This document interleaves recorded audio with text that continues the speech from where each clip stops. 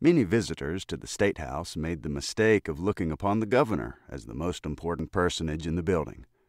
They would walk up and down the corridors, hoping for a glimpse of some of the leading officials, when all the while Freckles McGrath, the real character of the Capitol, and by all odds the most illustrious person in it, was at once accessible and affable.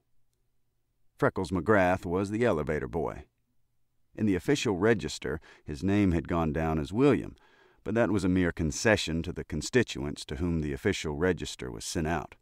In the newspapers, and he appeared with frequency in the newspapers, he was always Freckles, and everyone from the governor down gave him that title, the appropriateness of which was stamped 100-fold upon his shrewd, jolly Irish face.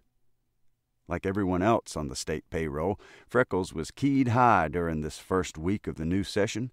It was a reform legislature, and so imbued was it with the idea of reforming that there was grave danger of its forcing reformation upon everything in sight.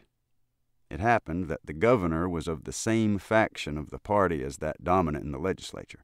Reform breathed through every nook and crevice of the great building. But high above all else in importance towered the Kelly Bill. From the very opening of the session, there was scarcely a day when some of Freckles' passengers did not, in hushed whispers, mention the Kelly Bill.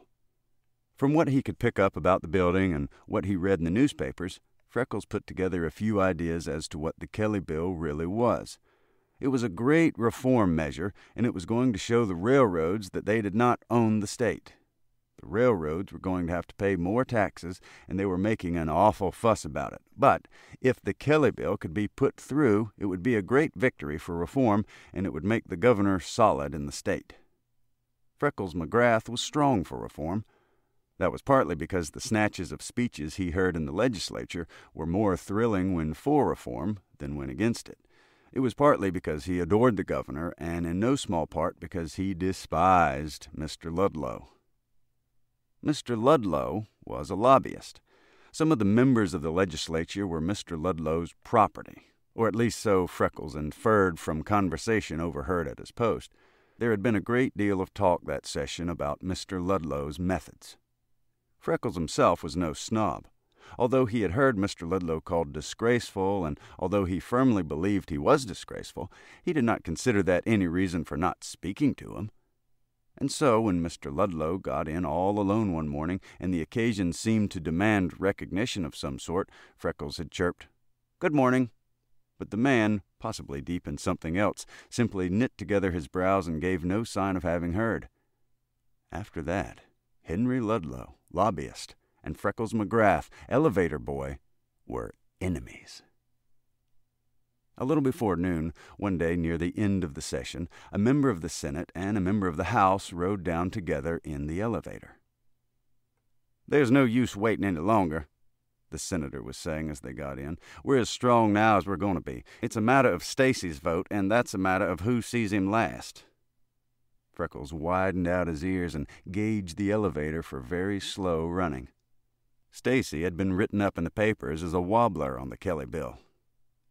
"He's all right now," pursued the senator, "but there's every chance that Ludlow will see him before he casts his vote this afternoon, and then, I don't know." And with a weary little flourish of his hands, the senator stepped off. Freckles McGrath sat wrapped in deep thought. The Kelly Bill was coming up in the Senate that afternoon. If Senator Stacy voted for it, it would pass. If he voted against it, it would fail. He would vote for it if he didn't see Mr. Ludlow. He wouldn't vote for it if he did. That was the situation, and the governor's whole future, Freckles felt, was at stake. The bell rang sharply, and he was vaguely conscious then that it had been ringing before. In the next half hour he was very busy taking down the members of the legislature. Strangely enough, Senator Casey and the governor went down the same trip, and Freckles beamed with approbation when he saw them walk out of the building together. Stacy was one of the first of the senators to return. Freckles sized him up keenly as he stepped into the elevator and decided that he was still firm. But there was a look about Senator Stacy's mouth which suggested that there was no use in being too sure of him. Freckles considered the advisability of bursting forth and telling him how much better it would be to stick with the reform fellows. But just as the boy got his courage screwed up to speaking point, Senator Stacy got off. About 10 minutes later, Freckles had the elevator on the ground floor and was sitting there reading a paper when he heard a step that made him prick up his ears. The next minute, Mr. Ludlow turned the corner. He was immaculately dressed, as usual, and his iron-gray mustache seemed to stand out just a little more pompously than ever. There was a sneering look in his eyes as he stepped into the car. It seemed to be saying, "They thought they could beat me, did they? Oh, they're easy, they are." Freckles McGrath slammed the door of the cage and started the car up. He did not know what he was going to do, but he had an idea that he did not want any other passenger. When halfway between the basement and the first floor, he stopped the elevator. He must have time to think. If he took that man up to the Senate chamber, he would simply strike the death blow to reform. And so he knelt and pretended to be fixing something, and he thought fast and hard. "Something broke?" asked an anxious voice. Freckles looked around into Mr. Ludlow's face, and he saw that eminent lobbyist was nervous. "Yes," he said calmly. "It's acting queer. Something's all out of whack." "Well, drop it to the basement and let me out," said Mr. Ludlow sharply. "Can't drop it," responded Freckles. "She's stuck." Mr. Ludlow came and looked things over, but his knowledge did not extend to the mechanism of elevators.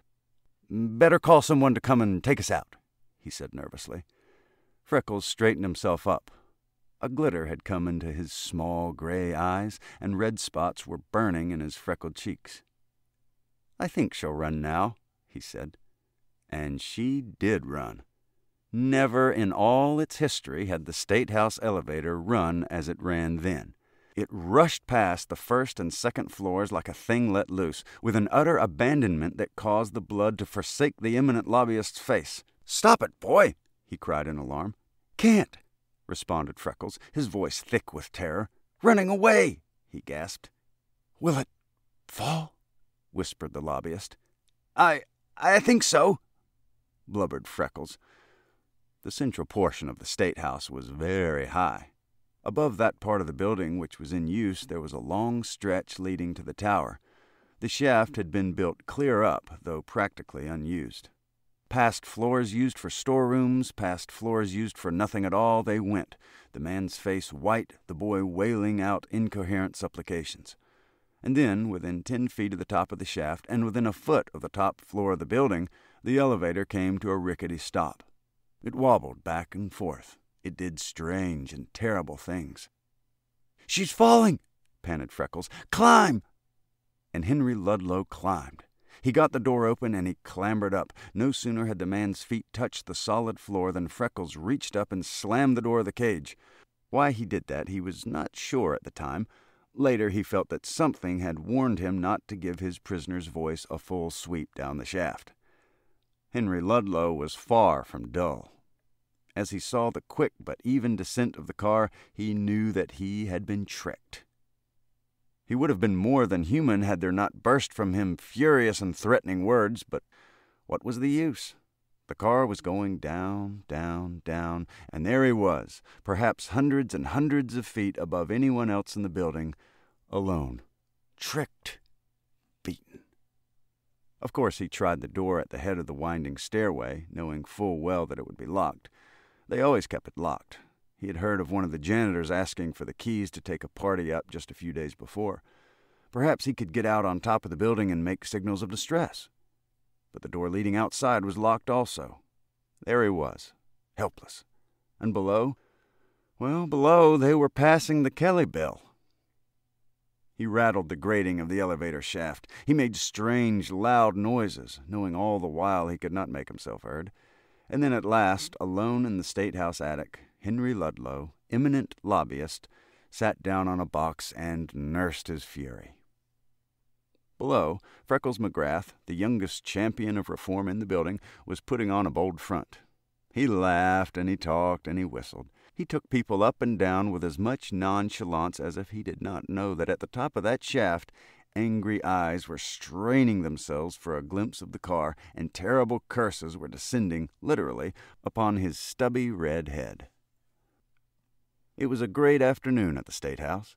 Everyone thronged to the doors of the Senate chamber where they were putting through the Kelly bill. The speeches made in behalf of the measure were brief. The great thing now was not to make speeches. It was to reach S on roll call before a man with iron-gray hair and an iron-gray mustache could come in and say something to the fair-haired member with a weak mouth who sat near the rear of the chamber. Freckles was called away just as it went to a vote. When he came back, Senator Kelly was standing out in the corridor, and a great crowd of men were standing around slapping him on the back. The governor himself was standing on the steps of the Senate chamber. His eyes were bright, and he was smiling. Freckles turned his car back to the basement. He wanted to be all alone for a minute, to dwell in solitude upon the fact that it was he, Freckles McGrath, who had won this great victory for reform. It was he, Freckles McGrath, who had assured the governor's future. Why, perhaps he had that afternoon made for himself a name which would be handed down in the histories.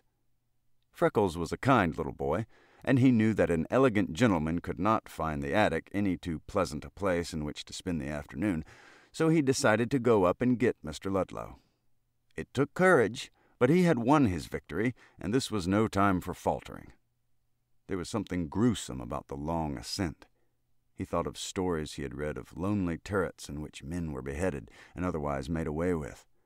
It seemed he would never come to the top, and when at last he did, it was to find two of the most awful-looking eyes he had ever seen, eyes that looked as though furies were going to escape from them, peering down upon him.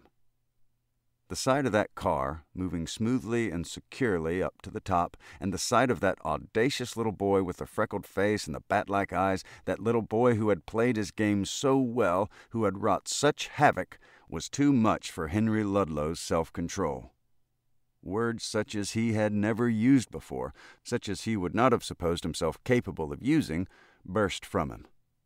But Freckles stood calmly gazing up at the infuriated lobbyist. And just as Mr. Ludlow was saying, "I'll beat your head open, you little brat," he calmly reversed the handle and sent the car skimming smoothly to the realms below. He was followed by an angry yell and then by a loud request to return, but he heeded them not, and for some time longer the car made its usual rounds between the basement and the legislative chambers. In just an hour, Freckles tried it again. He sent the car to within 3 feet of the attic floor and then peered through the grating, his face tied in a knot of interrogation. The eminent lobbyist stood there gulping down wrath and pride, knowing well enough that was expected of him. "Oh, all right," he muttered at last, and with that much of an understanding, Freckles sent the car up, opened the door, and Henry Ludlow stepped in. No word was spoken between them until the light from the floor upon which the Senate chamber was situated came in view. Then Freckles turned with a polite inquiry as to where the gentleman wished to get off. "You may take me down to the office of the governor," said Mr. Ludlow stonily, meaningly. "Sure," said Freckles cheerfully. "Guess you'll find the governor in his office now. He's been in the Senate most of the afternoon, watching him pass that Kelly bill." Mr. Ludlow's lips drew in tightly. He squared his shoulders, and his silence was tremendous. In just 15 minutes, Freckles was sent for from the executive office. "I demand his discharge," Mr. Ludlow was saying as the elevator boy entered. "It happens you're not running this building," the governor returned with a good deal of acidity, "though, of course," he added with dignity, "the matter will be carefully investigated." The governor was one great chuckle inside, and his heart was full of admiration and gratitude. But would Freckles be equal to bluffing it through? Would the boy have the finesse, the nice subtlety, the real master hand the situation demanded? If not, then, imp of salvation though he was, in the interest of reform, Freckles would have to be let go. It was a very innocent-looking boy who stood before him and looked inquiringly into his face. "William," began the governor. Freckles was pained at first, and then remembered that officially he was William. "This gentleman has made a very serious charge against you." Freckles looked at Mr. Ludlow in a hurt way and waited for the governor to proceed. "He says," went on the chief executive, "that you deliberately took him to the top of the building And willfully left him there a prisoner all afternoon? Did you do that?" "Oh, sir," burst forth Freckles, "I did the very best I could to save his life. I was willing to sacrifice mine for him. You little liar," broke in Ludlow. The governor held up his hand. "You had your chance. Let him have his." "You see, Governor," began Freckles, as if anxious to set right a great wrong which had been done him, "the car is acting bad. The engineer said only this morning it needed a going over. When it took that awful shoot, I lost control of it. Maybe I'm to be discharged for losing control of it, but not," Freckles sniffled pathetically, "but not for anything like what he says I done. Why, Governor," he went on, ramming his knuckles into his eyes, "I ain't got nothing against him. What did I take him to the attic for?" "Of course not for money," sneered Mr. Ludlow. The governor turned on him sharply. "When you can bring any proof of that, I'll be ready to hear it. Until you can, you'd better leave it out of the question." "Strange it should have happened this very afternoon," put in the eminent lobbyist. The governor looked at him with an open countenance. "You were especially interested in something this afternoon? I thought you told me you had no vital interest here this session." There was nothing to be said. Mr. Ludlow said nothing. "Now, William," pursued the governor, fearful in his heart that this would be Freckles' undoing, "why did you close the door of the shaft before you started down?" "Well, you see, sir," began Freckles, still tremulously, "I'm so used to closing doors. Closing doors has become kind of second nature with me. I've been told about it so many times. And up there, though I thought I was losing my life, I didn't neglect my duty." The governor put his hand to his mouth and coughed. "And why," he went on, more secure now, for a boy that could get out of that could get out of anything, "why was it you didn't make some immediate effort to get Mr. Ludlow down? Why didn't you notify someone or something about it?" "Why, I supposed, of course, he walked down by the stairs," cried Freckles. "I never dreamed he'd want to trust the elevator after the way she had acted." "The door was locked," snarled the eminent lobbyist. "Well, now, you see, I didn't know that," explained Freckles expansively. "Late in the afternoon, I took a run up just to test the car, and there you were. I was never so surprised in my life. I suppose, of course, sir, that you'd spent the afternoon in the Senate along with everybody else." Once more the governor put his hand to his mouth. "Your case will come before the Executive Council at its next meeting, William, and if anything like this should happen again, you will be discharged on the spot." Freckles bowed. "You may go now." When he was almost at the door, the governor called to him. "Don't you think, William," he said, the governor felt that he and Freckles could afford to be generous, "that you should apologize to the gentleman for the really grave inconvenience to which you have been the means of subjecting him?" Freckles' little gray eyes grew steely. He looked at Henry Ludlow, and there was an ominous silence. Then light broke over his face. "On behalf of the elevator," he said, "I apologize." And a third time the governor's hand was raised to his mouth. The next week, Freckles was wearing a signet ring. Long and audibly had he sighed for a ring of such kind and proportions. He was at some pains in explaining to everyone to whom he showed it that it had been sent to him by a friend up home,